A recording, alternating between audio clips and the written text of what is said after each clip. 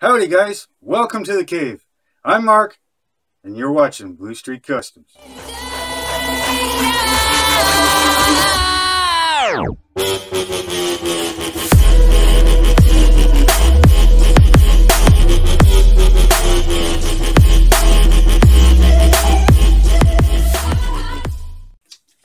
Hey everybody, and welcome.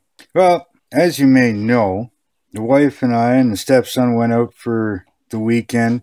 Went out to Speedway 660 in Gary, New Brunswick. They had a double header there, so there was racing on Saturday and Sunday. I'll have a video coming out on that soon. It'll be a two-part episode. I recorded quite a bit of the racing. Anyways, during our travels, stopped in Fredericton, went to Oromocto, different places, and we stopped at this one garage sale at a storage unit, and I found some pretty good stuff. Now, calculating roughly what it would cost me to get this stuff here in Canada, about $235 is what it would cost if I had to order this stuff either through Amazon or hobby store websites, things like that. Things here in Canada cost quite a bit more to get. But let me show you what I got. Now, in the storage unit, I noticed a couple model cars. This storage unit, if I had a couple $1,000s, I would have come home with quite a bit more stuff. This storage unit, the stuff they were selling was pretty much all NASCAR. Die casts, pillows, Christmas ornaments, everything was all NASCAR. And trust me, I would have bought a whole bunch of it if I had the money. But anyways, some of the stuff I did find that I was able to afford, I'll tell you what I paid for it at the end. But I did look it up, and it was about $235, give or take, that it would cost me if I had to order this stuff online. So, in one box, I found a model car box. Unfortunately, the car was not in it. It was Dale Earnhardt Sr. It was a model car. Wish it was in there. That was the whole point. I kind of grabbed the rest of the stuff, but I wanted that specific model. Wasn't in there. But what was in the box was a whole bunch of this stuff. Testors enamel paints. Now, most of these, I mean, they have been sitting around for a while, as you can see. But a good shaking and they'll all come back to life. You know, like there's still lots of fluid in there. They just need, you know, a good shaking. But we got yellows, blacks, flat blacks, whites, some metallic blues, gold, regular blue, orange, green. So right there, I mean, that's, here in Canada, that's quite a bit of money. Okay, something else that was in the box, blue Testors spray paint, dark blue, and we got some red here, some just plain red, I guess. Anyways, this one has been used. This one has been used too, but it must have been on a different model or something. I'll show you what I mean in a bit here. This one, I've got one of the models that it was used on. So anyways, again, I can't even get this stuff shipped to me through the mail. I can't get aerosol cans. So basically, I have to go to a hobby store if I want any type of these Testors or Tamiya aerosol paints. Now, I'll also be showing you something because in our travels, I stopped at Elm City Hobbies out in Hanwell on our way to Oromocto. Actually, on our way to Fredericton. But anyways, something else that was in that storage unit. And I got all of this stuff for one lump sum. All the paints, models, all this stuff. So I got one of these. Let's see, I might have to move up here a bit. So Testors paint kit, you know, a few paints, not a big deal. Has been opened, but looking through the paints, according to the box of what's supposed to be in it, the colors that are supposed to be in here, a couple of them are, I think there's 3 of them missing. But obviously they were put in. So we got again flat black, white, and blue. stoplight red, turn signal amber, a matte canary yellow, regular yellow, orange, rust, and a matte Arctic white. So again, looking up online, for me, these are about 45, 48, depending on where they're coming from. So 48 bucks in Canada just to order these online. So I mean, there's what, 10 of them in here, I think it is. 9 bottles. So there's 9 paints in here, and we got what, 2, 4, 6, 8, 10 here. So you're looking at, you know, let's say almost 50 bucks with tax. So that's $100 just these paints here, right? Also, there was this. Now, it looks like it was open. I actually opened it. So this box was sealed. Okay. I haven't looked this one up. I haven't been able to find it. I mean, it's saying for $4.96. How long has the guy had it? Because I mean, nowadays this isn't $4.96. Not here in Canada, anyways. But if I can find it, I'll see if I can post a price up on the screen for you. But anyways, these things are, I mean, the box was sealed, so they are brand new. Now these are acrylic paints. I've never used these before, so I don't know what they're like to paint with. I mean, these enamels, I used these as I was a kid. You know, those are great paints. There's nothing wrong with them. I do not like these Testors acrylic paints. I bought these. I tried a couple colors. I haven't touched them since. So these things are brand new. You know, I may just give them away or throw them in the garbage. In my opinion, these new Testors acrylics, they're garbage. These Testors, or, well, actually, no, this isn't Testors, this is Rebel. So, I don't know what this is like. I mean, this looks like it's a silver. Looks like they've been sitting around for a while. Comes with this really cheap paintbrush, but I'll give them a mix up and see what they're like. I'll test them on some plastic or something, some kind of garbage. And yeah, it looks like maybe aluminum. There's nothing here. Oh, maybe there. Some of the colors, anyways. I mean, there's more colors here than there is on the back of the box. But, anyways, so that's that. So again, I mean, I'm gonna say, I'm gonna take a wild guess at maybe 15 bucks here in Canada. So you know, we're 115. These I can't even get online, and there's only one hobby store in New Brunswick, and he doesn't even carry this stuff because, again, it's hard for him to get this stuff in Canada, and it's not even worth it because the amount that he'd have to buy and the price he'd have to sell it at just isn't worth it. But I know ordering them or seeing them online, for us in Canada, they're about 15 bucks a piece.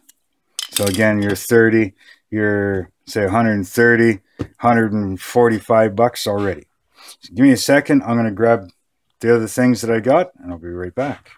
Okay, guys. So here's one of the main things that I wanted, and the main reason I bought all of this stuff in one lump sum. And again, I'll tell you the price after. Here's one of the cars. Monogram number 5 Kellogg's, and this was, I believe, Tony Stewart, I think it was. No, Terry Labonte, sorry. But anyways, I mean, this is one of the fairly classic models. You know, like it's you've seen these ones back in the day. I think some of them have been re-released. It's a 124 scale. You know, it's got the write-up on Terry Labonte and stuff like that. His car. You know, this is the number 5 car. Now, there is no plastic on this, so yes, it was opened. But when I looked through it, the instructions are here. Doesn't look like they've been touched. Stickers are here. Well, not stickers, the water slide decals. You know, and everything's in good shape. Your main sponsor Kellogg's, obviously, but your other sponsors and the number and the striping is all like one one decal. You got the lettering for the tires, you know, things like that. Some smaller fender decals, big roof number. Car is cast in or molded in plastic. There is quite a bit of flash on these, so that's how you can tell that they are the older ones. You know, there's a lot of mold lines here and there, but still, very nice car. It doesn't even have the roof flaps on it. Roof flaps are the cowl flaps for when they turn backwards. But everything seems to be pretty much in its place. I mean, there is even still a bit of a bag, right? Nothing's been cut off that I can tell. You know, nice solid rubber tires. It's got the raised lettering on that for the Goodyear.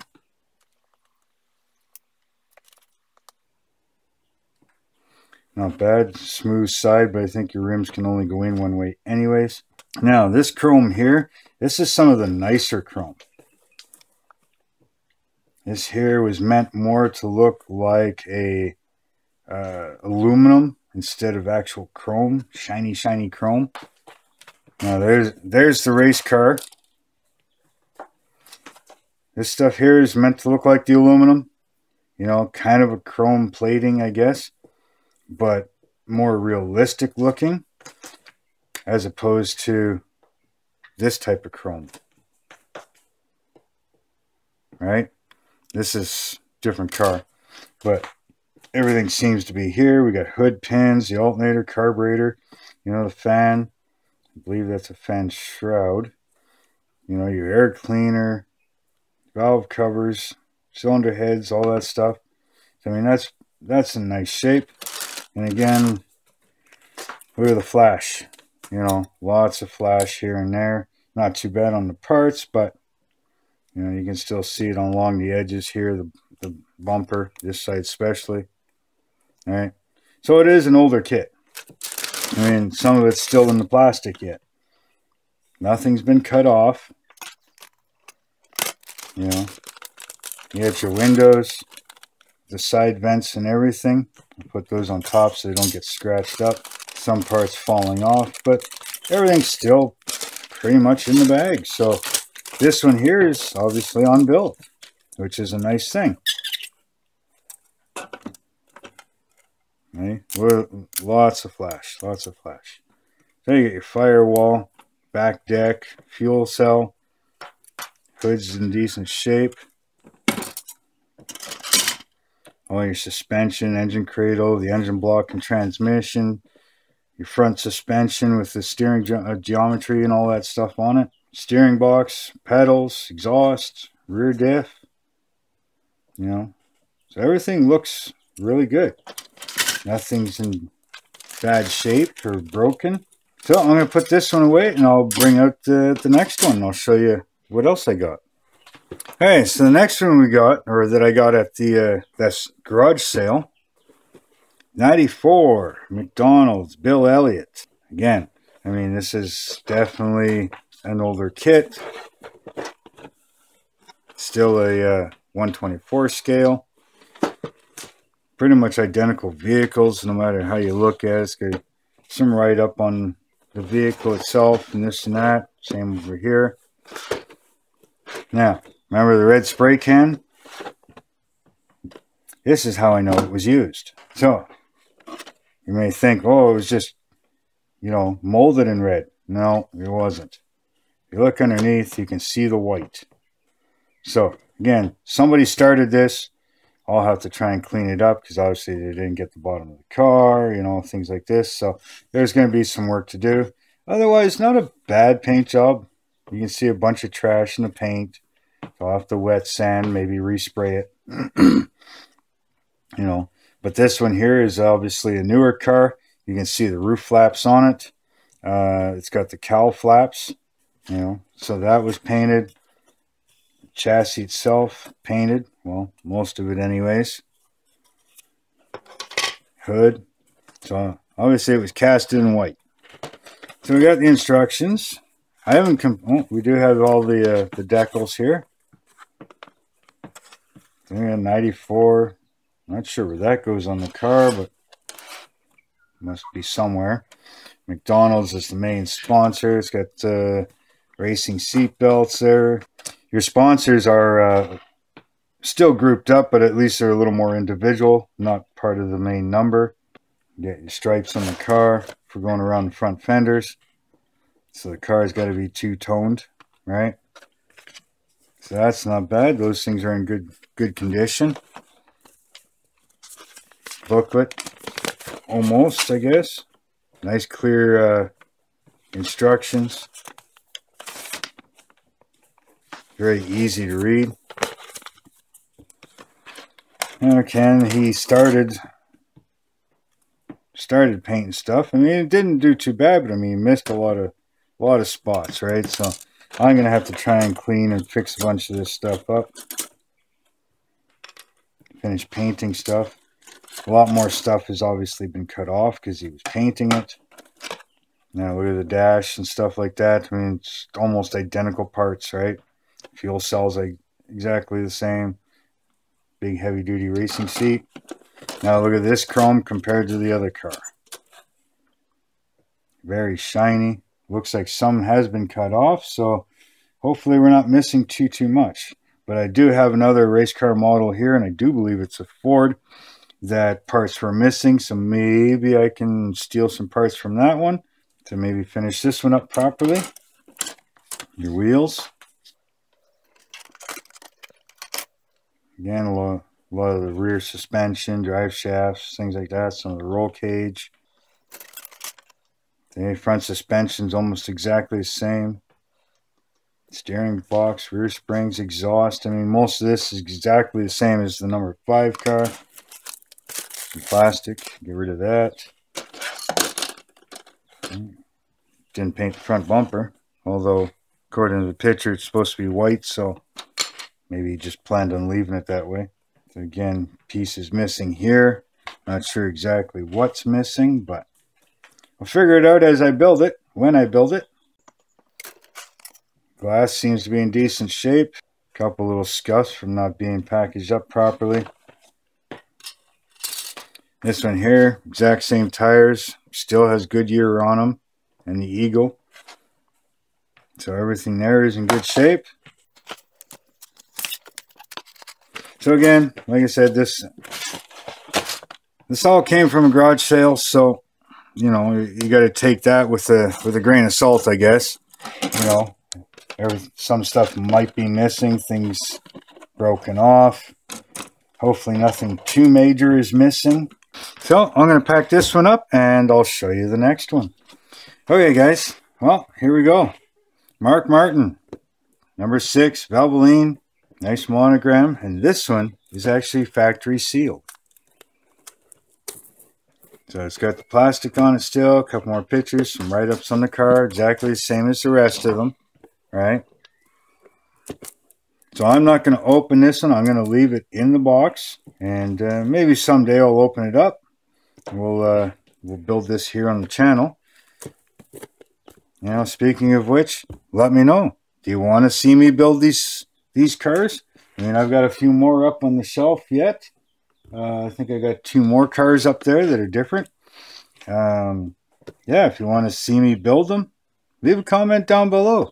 And while you're leaving a comment, how about you hit that like button? That helps out the algorithms. And while you're at it, maybe hit the subscribe button with the bell so you can get notified when I post videos. Let me know which car to build first, if you want to see me build them. So that was my haul from this garage sale. 3 model cars, right? And here in Canada, looking at them online, I found 2 of them. The McDonald's car was $48 to order up, not including shipping or tax. The Kellogg's car was $67, not including tax or shipping. Haven't found this one yet, but going by what the other 2 are, I'm going to say this one's probably in the same range of 45 to 60 bucks. So you're looking at 150 bucks roughly just for the 3 models to be ordered, not including shipping or taxes. What did I say for the paints? So I'm looking at almost $250, $300 worth of models. Now, how much did I pay for all of this? Trust me, I got a great deal. Let me tell you, I paid $50 for all 3 model cars, all of these paints, the spray paints, the Revell paints, and these tester paints. Roughly $300, we'll round it off. Rough estimate here, about $300. And I paid $50 for all of it. Now, tell me that's not a good deal. That's almost a steal, really. But they don't want it no more. I did want it, and here it's now on the channel if you guys want to see me build it. So let me know what you think of all of this. I forgot to put somebody's tires away. Oh well, I'll put them in the box in a minute. So let me know what you think of all of this. If you got any good comments, let me know down below what you think.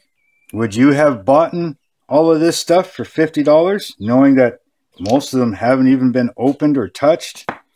You know, knowing that you can't order this stuff and have it shipped to you wherever you are. Oh, by the way, while I was out and about this weekend, yes, I got this stuff at a garage sale. But I also picked up stuff, again, which would cost me quite a bit if I had to order it online. But lucky enough, this model shop that I stopped at had this stuff. I picked up a new Tamiya extra thin quick set, $7 here in Canada anyways, plus tax. I also picked up this Detail Masters distributor kit with the photo etch and the aluminum and everything. Aluminum distributor, the wires for it, $10.75 plus tax. And one of these seatbelt kits. It's got the thread in it. It's got the generic buckles, GM buckles, and unfortunately Mustang buckles, but only 4 of them, thank God. And then your latch part of it and everything. I don't know if you can see that.